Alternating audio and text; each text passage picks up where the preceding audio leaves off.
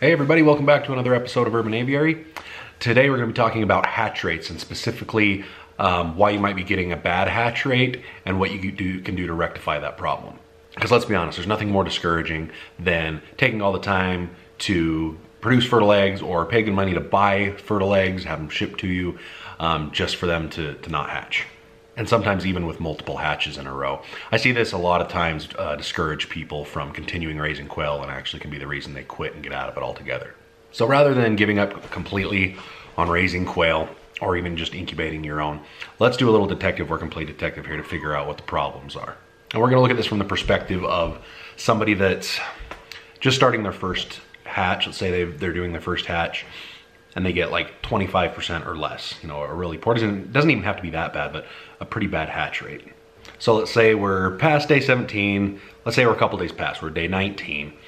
We know that there's no more birds they're gonna hatch, all right? We're way past the threshold of even the late goers that hatch late. And lo and behold, there's only a couple that actually hatched, or a very low amount that actually hatched. Super frustrating. The first thing you need to do that a lot of people don't, actually most people don't, in my opinion, is take the eggs that didn't hatch, crack them open, find out which ones are fully developed, which ones are partially developed. And then also those that didn't even start to develop, and then out of those that didn't even start to develop, we need to determine how many of those were actually fertile. A lot of people skip this step, which can give you a lot of really good information. Actually, it's the biggest way you can get the information. You need to figure out what you need to do right.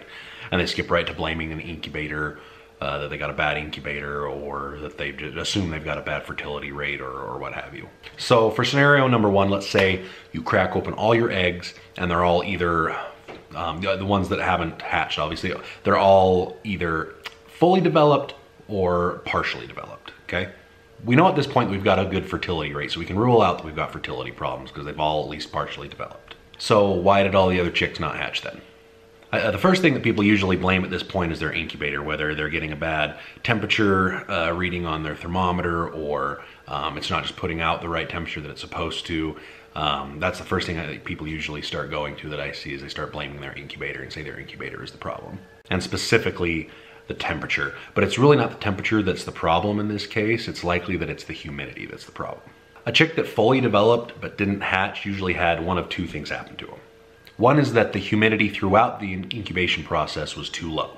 What happens when the humidity is too low is that chick gets too dry. It gets dried out and it sticks to one side of the shell. And that's exacerbated by the fact of, or by the possibility of you not turning it properly, if the egg's not being turned enough. If you're not turning your eggs at all and have low humidity, you're gonna have really bad hatch rates, and you're gonna have chicks that dry up and stick to the inside of the shell and won't develop and they die. Or they have to work really hard to get out of the shell because it's not soft enough, it hasn't, you know, moistened up enough, and so they have to work really hard to get out of that shell, and they use all their energy to get out of the shell. This is why the last 2-3 days of incubation, we jack up that humidity, is so we can get that shell nice and soft, so that they can actually break through it and not have to overwork themselves to break through the shell. So if you have lots of chicks that died before finishing hatching, so you've got like a little circle around, they start going around in a circle, chipping a little circle away to get the top off. And if they're getting, you know, just pecked through or part of the way around, but then they died and they didn't finish hatching, it's likely that's what happened, is they had a low humidity and they had to work really hard and they overexerted themselves to get out of that shell and they died. And then again, it could also be a part of it attributed to it if it's not being turned enough, if your turner isn't working. Again, your chick will stick to the inside. So it can be a two-way problem, or two things happening at once that can cause problems with low humidity. Like I said before, that just exacerbates the problem when they're not being turned properly, and then they've got low humidity, they just dry out and stick to the shell. And obviously that's lethal to the bird. Situation number two is when the humidity is too high. What happens here is too much water gets inside the shell, permeates through, and gets inside the egg. Now there's this little air sac when they're breaking through. We always tell you put the pointed end down when you're hatching eggs, right? The pointed end goes down because that other end is the bigger end that they're gonna wanna chip around to get out. And that's also where in the top of that, there's a little air sac in there. So when they're going to break through, they're trying to chip it up through that, and they need a little bit of air to breathe while they're breaking out through that. And now if you've got too much water, too much moisture in the air, too much humidity, that air sac will actually fill up with water, and they'll break through that when they're trying to hatch and either drown after breaking through that a little bit, or just get enough water in their lungs to, to be able to kill them. Even if they don't drown, it can still kill them. But out of these two things, that one usually happens less. Usually lower humidity is the problem. That happens more often than a high humidity problem. So this isn't necessarily a problem with your incubator, unless you have a more sophisticated one that actually controls the humidity via a humidity pump. And actually, you just dial it in and it controls the humidity for you. Most people, I think, like me, are using the standard method of stagnant water inside the incubator via a tray or whatnot. Okay, now let's say that your unhatched eggs, most or all weren't developed, and maybe a few were partially developed. What you want to do at this point is make sure or determine if all of those embryos were fertilized. And I'll find a video here, I'll link up to show you how to determine if an egg is fertile or not, so you can find that out. If you can determine that most of the eggs were not fertile, then you've got the answer to your question right there. There's your problem.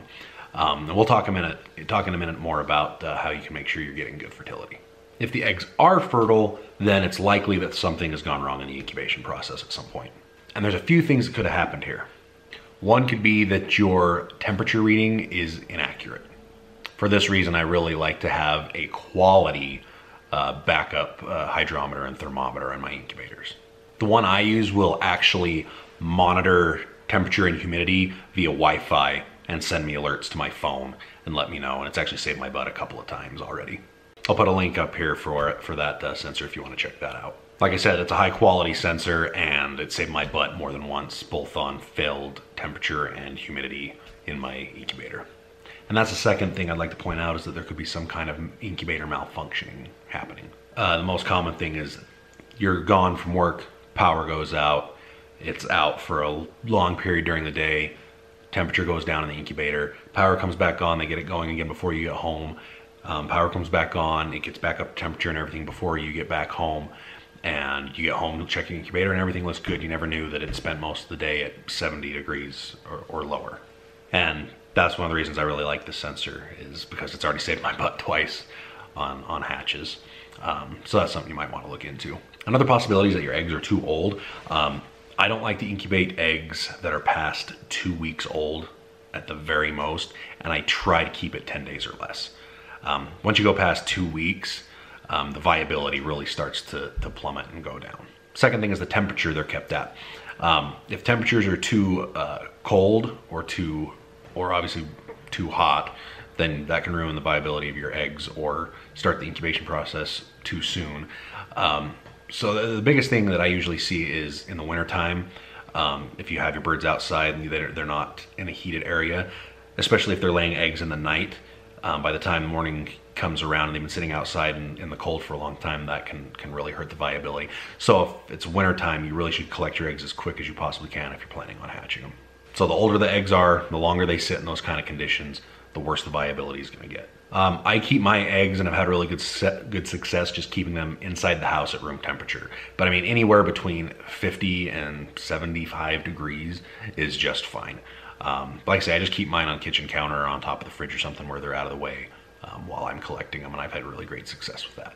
So if this is the problem you're having, then maybe start paying attention to the temperature eggs are being kept at, the age of your eggs, and also maybe check out getting that monitored to make sure that you don't have something going wrong with your incubator while you're away from home. Now, we talked a minute ago about fertility. Let's say fertility is your problem, okay?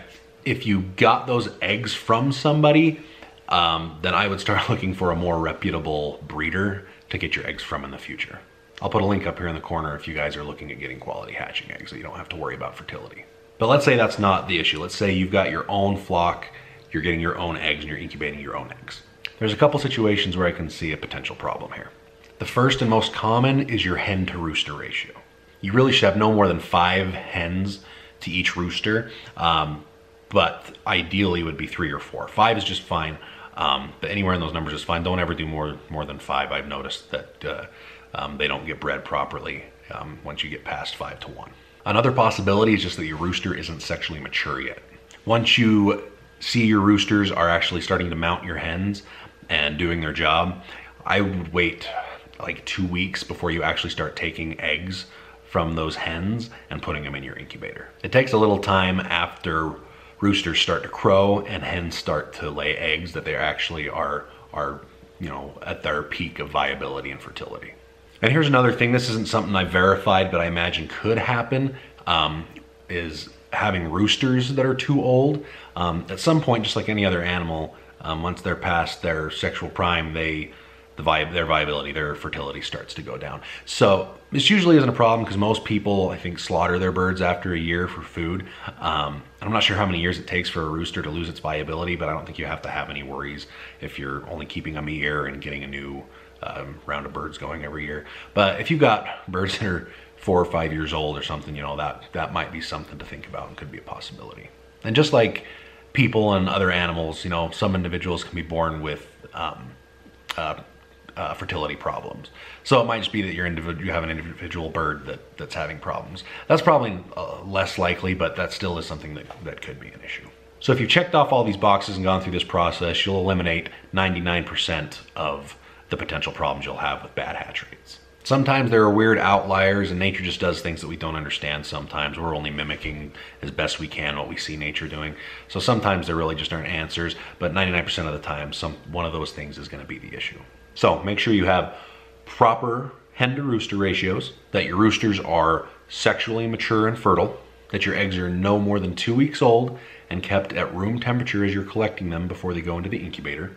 Carefully monitor your incubator conditions, both temperature and humidity, with a quality thermometer and hydrometer. And then make sure that your turner is functioning properly, or that you are turning your eggs at the proper intervals. If you've got all these bases covered, then you're likely going to have a good hatch rate. That's all for this video, guys. If you have any questions, you can email me at theurbanaviary@gmail.com, and make sure to check out theurbanaviary.com for all your quail raising needs. Until that next video, remember, you guys can do this too.